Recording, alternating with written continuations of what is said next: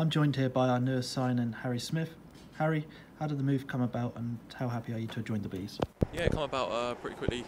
Spoke to the manager over the weekend, and there was a little bit of interest with other clubs, but I think spoke to the manager, and like I said, the boys are flying this year, so it's something I wanted to get involved with. And prior to joining, did you know anything much about Barnet before coming? No, I've never played there before. Obviously, I know they've quite a big club in the division, to be honest, so it's good to see them battling at the top end. So yeah, like I said, not played there before, but looking forward to it. Scored 13 goals in League Two last season. What can fans expect from you joining the club? Hopefully, just bring more goals to the team.